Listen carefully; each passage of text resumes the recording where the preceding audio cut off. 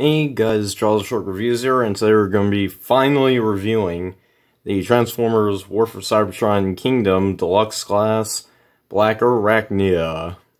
So, here she is in her Spire mode, and yes, I know, I said finally because it took me quite some time to actually get myself to review this figure. See, the majority of Wave 1, like, it was some of it was coming, but not enough around my area, but around when it finally was, Wave 2 was already approaching, so I had to get as many reviews in, but by the time I was going to get to Blackarachnia, all the Wave 2 poured in, so I had to review all that to get that out of the way, because that's newer, so I'm like, well, I should probably get that done.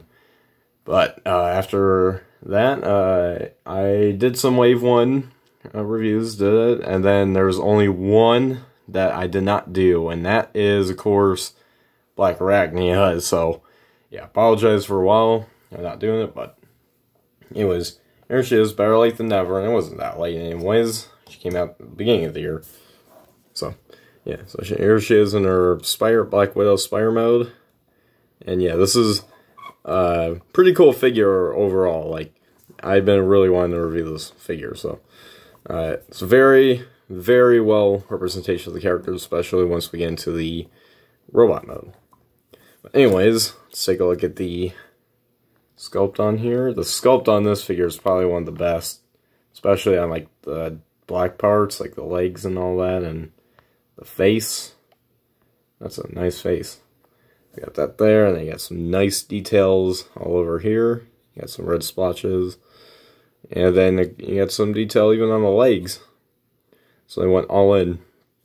On the bottom, not so much stuff here, but it's just kind of the arms.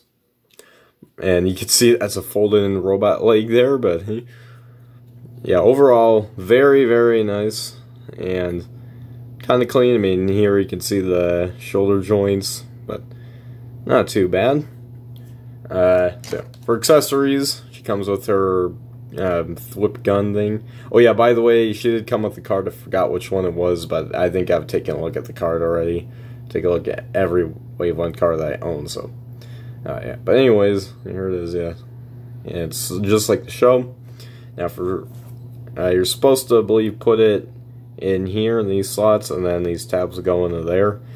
And it's supposed to be positioned this way, where the back section is facing where the face is, so you gotta have it aligned here, but unfortunately, the tabs don't stay in there, at least on mine. Well, kind of does, but one of them sticks out, and when I try to do it, actually it's working. Well, that's good. That's kind of the opposite of what happened. Oh, no, never mind. But, I mean, it stayed on there for a bit, but because the reviews, when you're filming, everything goes wrong, and then when you're not, everything's going right, so it's like, yeah. But, yeah, that is supposed to tab in, though it doesn't really stay in. Not well, I mean, if you don't touch it, then it's fine. So that's what's kind of supposed to look like the Spire mode, but either way, it kind of looks ridiculous with that on there, but yeah. So that's what's supposed to have. So yeah, that's the accessory with Blackarachnia. Now, articulation, nothing in the head. Yeah, as that. The legs, all of them can go, well, if you hold all this here, they can all move for both sides, so you can have them all. And individually, they're all in ball joints, so you can have them positioned in any way you want. So that's very nice. And you should have them angled up, kind of like this. This is probably one of the harder ones to keep in one piece here, because there's these things that kind of untab as you move them. Yeah. Well, anyways, yeah. Not a lot of articulation, but still pretty nice. Yeah, see what I mean? It's already untabbing. The destruction has begun. But, yeah. But really, there isn't that much else, and I think this got it's a little bit pushed forward, or pushed in. Make sure it's a little more pushed out, but, yeah, anyways. Yeah, nice alt mode on this figure. It's probably one of the better of them, because it's not as kibbly or anything, or see as much robot parts. I mean, you'll still see it right there, but they did blend in pretty well. So yeah, and now I just ruined the thing. Now it's all messed up. But yeah, that's probably critique with this mode in the figure, but hey, there we go. Well, I actually got it back. So yeah, not much else to say. So for comparison, here she is with Rat Trap and Cheetor and Dinobot here. Let's get the Maximals in, and Optimus Primal and Airazor. So you got a little bit of a group shot there. Come on. Not the complete Maximal team yet, but hey, we're building it. Blackarachnia was a Maximal later on, but that original one, but I guess you could count her in there, but she's more probably gone for me. And then whereas Dinobot's more of a Maximal, because, you know, of him being, redeeming himself. So, yeah, that's just in my opinion. But yeah, I can't wait for Tigatron to be revealed, and then, of course, I can't wait to get my hands on Rhinox. I believe Wave 3 is already showing up, but I have not seen anything in Wave 3 yet around me, so... But when I see it, I'll pick it up, and then I'll review it as soon as I can. Not as soon as I get it, but as soon as I can. Alright, and then... Here she is with her leader, Megatron. Yes, yes. That's my tradition. Having every time I bring him in for comparison, he's got to say his iconic line. So yeah. There you have those comparisons. So now for transformation. So to begin, you just want to have all the legs together here, and then simply remove the arms from the leg sections, and yep, there you go. Now I already see the head. Just wanna, then you wanna pop them up the arms like this. You gotta raise them up a bit, and then this will all swivel around, and then you squeeze that in, and then well, the arms will go out like this, and then squeeze that in. So it's already coming together here.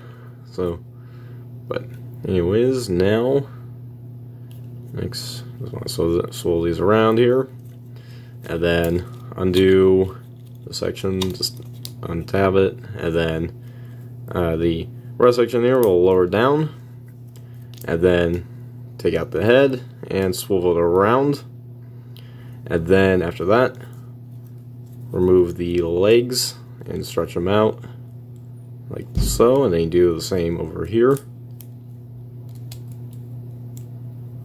And then, after that, just want to kind of swirl this chest piece around, and then kind of just have that sit in, and then the legs can straighten out, and then fold in the section to the back. And you just want to make sure it's all pressed in here, so that way it's all nice and clean. And then after that, I think we got Blackarachnia in her robot mode. So yeah, very, very cool overall. So yeah, but anyways, let's take a look at the head sculpt. Yes, head sculpt. There we go. Definitely one of the best of Kingdom, I'd say, because that is very cartoon accurate. I cannot deny that at all. Like, it's pretty accurate. More accurate than this is definitely improvement over the old Beast Wars toy of Blackarachnia, which was basically Tarantulas, but it had Blackarachnia colors. Was that with a Takara exclusive? I'm not sure. There was a figure where she had her colors, but it was as with the Tarantulas mold. Either way, that's what she used, and that was definitely not Blackarachnia. This is right here. And so you got Predacon symbol, and then you got all this around here. The waist section, you got, it kind of has like, it looks like spider eyes. You got some nice gold and black stripes going on. And the feet here. And the back, not much. But it is very clean. Like, it's the closest thing you got to a backpack, but it all folds in. So that's pretty good. That's actually, it's probably one of the cleanest figures if you don't count the spider legs. But that's cartoon accurate, alright? Before you go say, no, that's bunch of kibble. Well, it is, but it's accurate kibble, so no one usually minds with that, eh? So yeah, I say right here, it's accurate. So, yeah, very, very cool. Now for articulation, her head's on the ball joint. So I can kind of also look down. You can look down very far in this, and then you can even kind of look up. But yeah, this is very nice. It's like a double. Well, the head's on the ball joint, but then the neck is also on this little rocker joint here. So you can, and then yeah, arms can spread very far, and can swell up full 180 degrees, and then bicep swivel. And then the lower bicep, I guess. And then the elbow bends. And no wrist rotation, but I guess you can count this, maybe. I don't know. And then, or wait, no. Alright. No waist, unfortunately. But her legs do kick out. Not that far. And the back that far. And then they go out pretty far. And the knees do bend very far. And then the knee section just got to move in different directions here. That doesn't really count, but you can also, if you don't like seeing the joints there, you can always have that there, depending on what you prefer. And then her feet do rock back and forth and do the transformation, and then they do actually pivot. They do almost all the way here. So that's very, very impressive on here. Oh, and then the thigh sections also do rotate. So yeah, very, very good articulation. This is, again, Hasbro nailing again with their articulation on these figures lately. Compared to G1, we've gone a long way. So, very, very good, I gotta say there. So yeah, accessories. Again, she has this, and she can hold it. Especially all the way back here. Just gotta make sure it's on there. And yep, he can hold it. Even though she doesn't have regular hands, she can also hold it. So you go pew pew, bang bang. So yeah, very, very cool. So yeah, there is that. So now for comparison. Here she is with the Maximals here. So let's get Rat Trap, Cheetor. Oh boy. Yep, Cheetor is probably the hard ones to get standing, to get stand up. Optimus Primal here. Will he stand? Will these people stand? Oh boy. Air Razor and Dinobot. So, yeah, there we got the Maximals with a future Maximal, I guess. So there I have that there. And also, here she is with her first boss, good old Megatron. Yes, if he's able to stand up straight. Stand up straight. Maybe. I don't know. But hey, there he is. Why is he leaning over? Alright, there we go. So there you have that. If you're wondering why I always separate Megatron, well, A, he's too big, and B, also, he's a Predacon. I want to keep the Predacon separate. And basically him and Blackarachnia, I guess if you could count Dinobot, they're the only Predacons they made other than the fossilizers, like the actual original ones. But they are doing Scorponok in the third wave, and then the fourth wave is Waspinator that was recently leaked. So yeah, and there could be more, but I forgot. If you guys remember, just let me know. But yeah, there you have the comparisons. So there you guys have my review of the Transformers War for Cybertron Kingdom Deluxe Class Blackarachnia.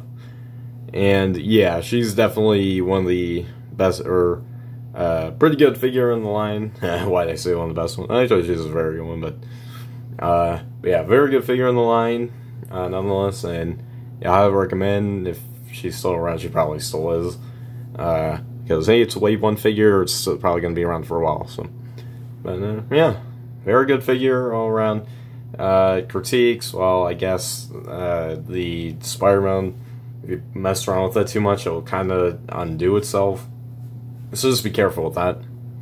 But other than that, the robot mode's pretty good, and the look of the spider mode's also very good too. And transformation's pretty simple as well, so that's also nice. So yeah, there you have that. So anyways, make sure you guys like, subscribe, comment, and share for more. That will help my channel grow. If not, then but not just kidding.